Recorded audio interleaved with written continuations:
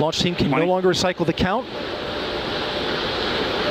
Sound suppressor water now flowing 15. under the ML. And here we go.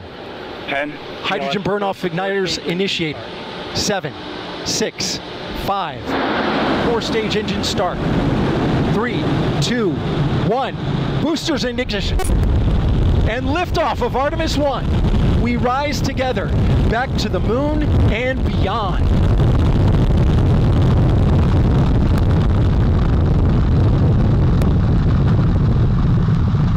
All 4 RS-25 engines on the core stage and 2 solid rocket boosters now propelling the vehicle at 128 miles per hour.